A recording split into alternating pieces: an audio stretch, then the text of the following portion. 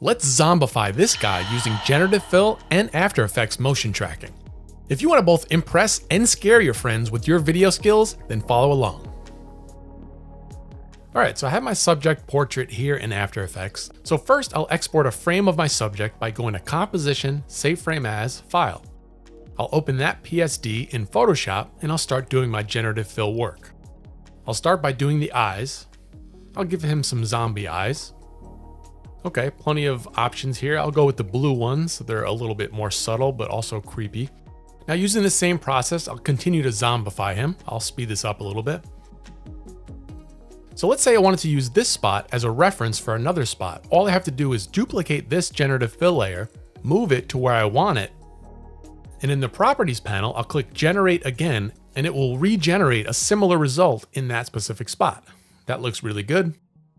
Now for this part, I'll use the Select and Mask tool, and I'll select a portion of his shirt, and I'll generate a nice rip in his shirt to make this more dramatic. That looks great. And lastly, I'll make my background a little bit more apocalyptic. Okay, that looks great. If you guys like what you see and you want to see more, then check out my YouTube membership page where I have exclusive tutorials and you can get early access to my new tutorials. Check it out.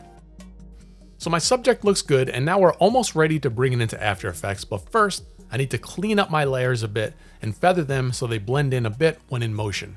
So this is what it will look like when I'm ready to bring it into After Effects. Now I'm good to go. So let's move to After Effects where I have this imported as a composition with each layer there. I'll get rid of my bottom PSD layer and I'll overlay my video layer underneath.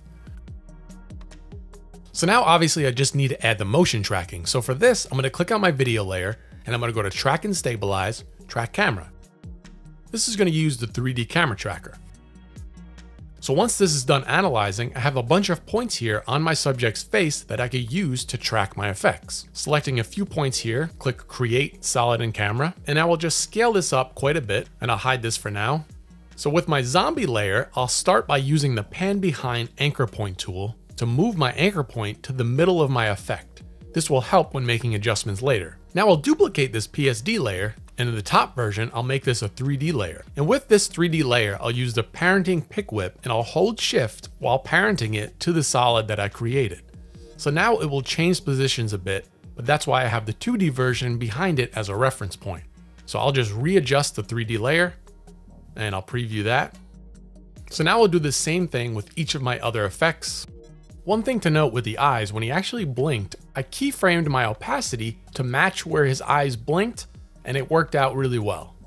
Now, since my tracking points are limited on my subject's neck, you could see here, the results aren't the greatest. So I'm gonna actually use Mocha for this specific layer on his neck.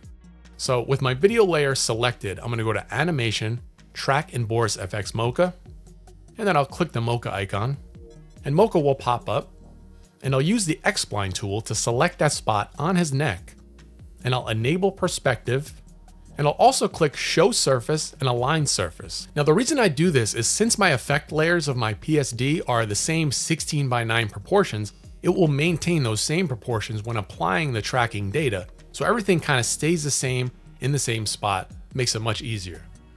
So now I'll track forward. And I'll save this and I'll jump right back to After Effects. Now back in After Effects, in my Mocha panel in the tracking data, I'll click Create Track Data, and Layer Export To will be the neck effect layer. And I'll click Apply Export, and you see the result is much better with the Mocha tracking. So now I just have to enable my background layers, which are static, and I'll add some ambiance, some smoke and fog to an adjustment layer. And after some final color correction, here's the final result.